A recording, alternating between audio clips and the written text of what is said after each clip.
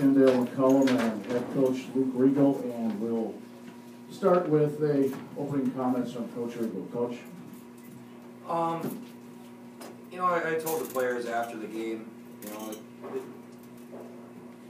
there were certain teams throughout the year that physically we didn't match up well with, and for the most part, on those nights, our skill still got us through, and it was one of those things where maybe we could get beat up on the boards a little bit or whatever, and because we were so skilled, we were able to compensate for those things. But on certain nights, you look at the teams that beat us this year, between Saginaw and Indianapolis and Ferris, those teams are big and physical and took away the things that we've been doing well all year.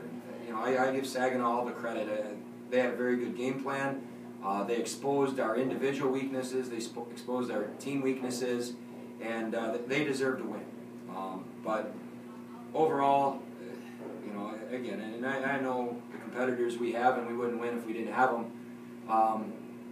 This group has a lot to be proud of, and when you step back from it, they'll look back on a lot of historic moments for the Parkside program. So I'm proud of them. I'm proud of the effort we gave. We never quit. We had one chance the whole night, and everything had to go right during that run. And a couple balls didn't fall, and a couple free throws bounced in, and then we didn't have enough firepower to come back. But incredible year.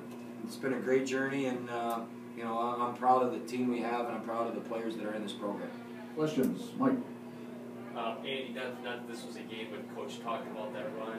Could have cut it to 6. He had drove in for a lap. You probably made that 10,000 times, and it just ripped out.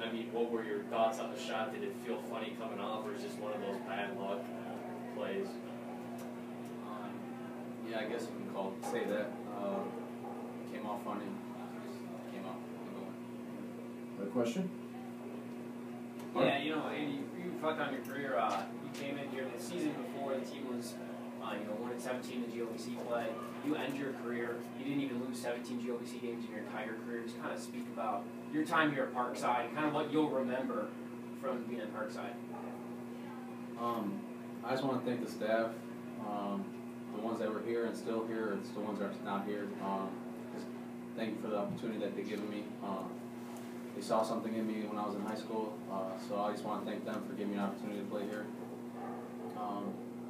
It was fun. I'm glad I can make an impact somehow, some way. That was the goal in my personal goal coming here to Parkside. Just try to make an impact somehow, some way, and whether that's wins or relationships with my teammates. So I'm just glad I can make an impact somehow, some way here. Another question? Jeremy? How frustrating was it and challenging with the way they were able to substitute so freely in their bench? It was 44-11. It just seemed like they just kept bringing wave after wave. No, I think their depth was a strength of theirs, and we didn't have enough guys play well. Throughout the year, with all our success, it was very rarely on one guy's shoulders. As great a year as these two guys next to me had, we always had 3, 4, and 5 play well, whether there was points, rebounds, defense, whatever. And even last night, I didn't think we had a lot of guys play well, but we found a way to win. I knew tonight we needed more guys to play to their potential, and we really didn't have that. Whether it was the moment, how physical Saginaw was, whatever it was, we just didn't have enough guys play up to their potential. And when I look at our postseason losses, that's been the case throughout the years. You can look at our box scores. I watched the tape. To win in the postseason, you need more than just your big horses to play well.